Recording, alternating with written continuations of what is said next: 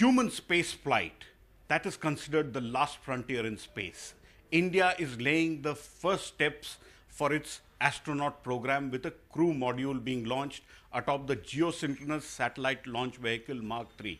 I have with me Dr. K. Radhakrishnan, Chairman of the Indian Space Research Organization.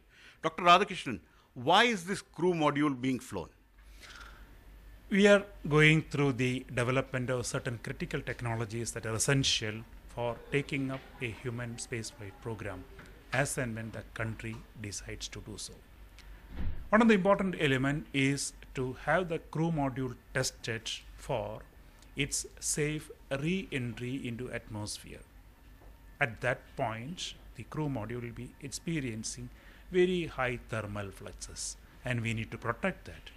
So in this GSLV Mark III experimental mission, we are using a crew module, taking that up to an altitude of nearly 120 kilometers, and that would have achieved a velocity of nearly 5.3 kilometers per second. At that time, we eject the crew module, and as it comes down, we study the behavior of it, and finally, as it splashed down in the Bay of Bengal, try to recover it and inspect it and study what is performance. So will there be astronauts in this? Because your crew module can carry 2 or 3 astronauts. So in this experimental flight, will there be astronauts? This experimental flight will not have any human being. It will have the instrumentation necessary to study the re-entry characteristics.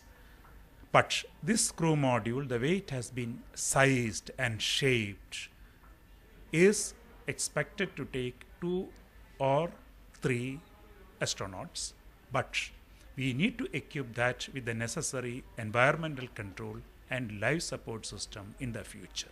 So when can one expect Indian astronauts to be launched from Sriharikota into space and then brought back into the Bay of Bengal or the Arabian Sea?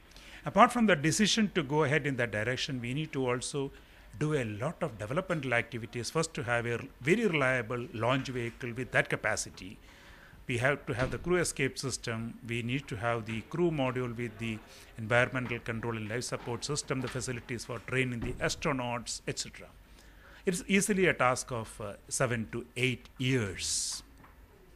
So that was Dr. Radhakrishnan telling us that the crew module this time is being flown without astronauts. It will test the technology and show that India can make a re-entry from atmosphere and then splash down in the Bay of Bengal.